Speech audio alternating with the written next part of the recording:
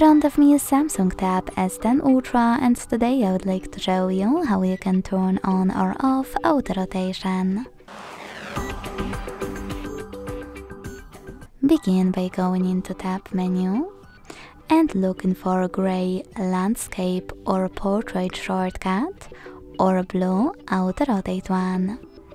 As you can see, landscape is over here, so when I click, it's blue and it says auto rotate. That means that auto rotation is on. To switch it off, tap on the same shortcut.